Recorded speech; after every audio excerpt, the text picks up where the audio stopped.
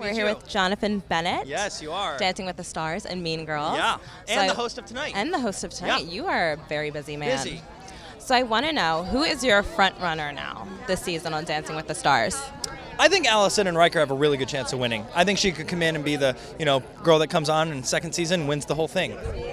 So it's safe to say that those are where all your votes are going. All my votes always go to Allison because, Allison, if I could have kept you on longer, I wish I could have, but my two left feet made us go home otherwise. So it's been 11 years since Mean Girls Yeah. ended. And your castmates recently revealed where they thought their characters would be today. So where do you think Aaron Samuels would be today? Aaron Samuels today would be hosting the 2015 Reality Television Awards. Hey, no?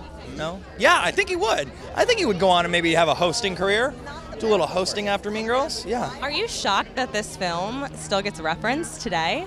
It's the biggest phenomenon ever in the history of film. It really is. Like, I don't know how it keeps going, but you know what? Everyone's been to high school, and it's so relatable that everyone relates to it, and that's why they like it. Have fans approached you and ever said some silly quote or recited? Are you being silly right now, or are you being serious? I'm being dead serious. No, a fan's never come up to me in my life.